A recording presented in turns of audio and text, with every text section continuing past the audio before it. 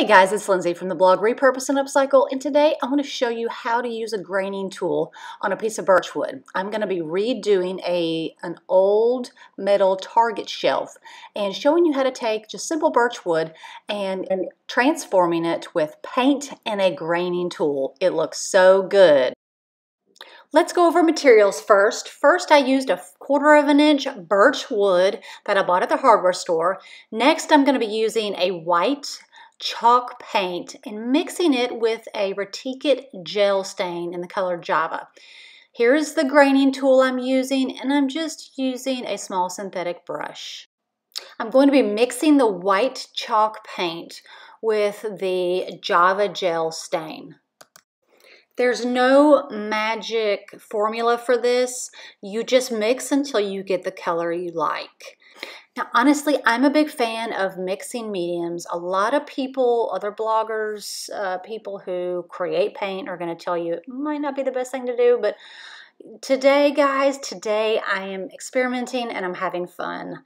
The biggest thing you need to think about is make sure the mediums are compatible. Like both of these are water-based. I'm using a water-based gel stain and a water-based paint.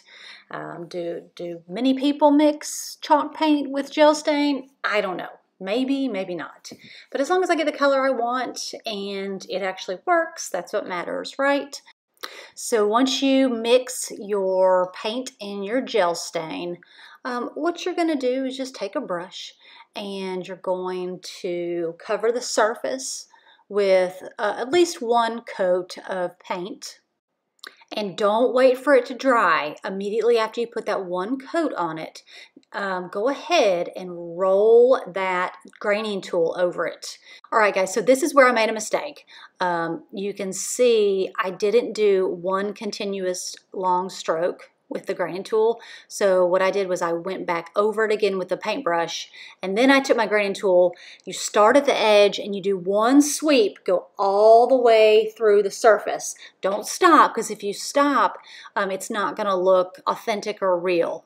So here I am with my second try. I am going to go ahead and add a little bit of that gel stain, make it a little darker, and then you can see I'm making one continuous swoop, starting at the edge and moving the entire way down without pulling the graining tool up. Okay, I'm going to zoom in, I'm going to slow down, I'm going to show you guys in real time.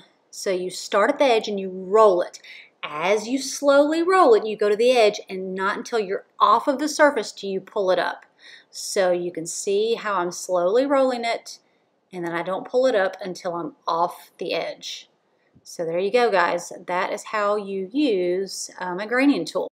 One quick tip, as you use the graining tool, you might get some of that extra paint on your graining tool. Make sure to wash it out in between swipes, because what happens is if you get too much paint on that graining tool, it's not going to effectively create a grain the next time you try to use it.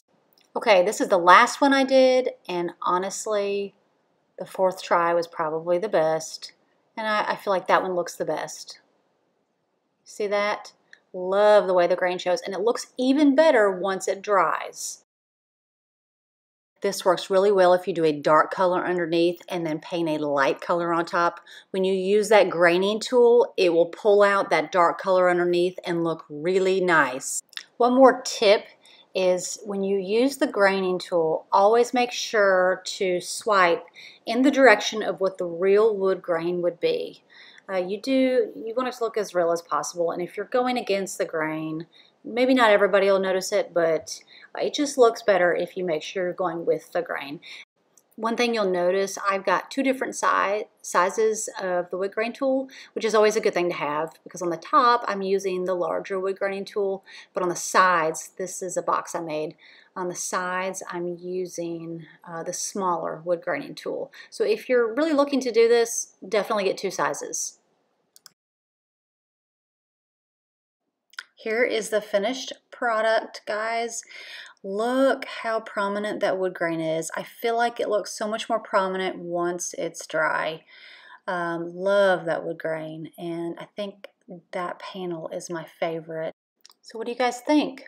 I hope I've shared a few tips and tricks on how to easily use a wood grain tool and how to make something really nice with it.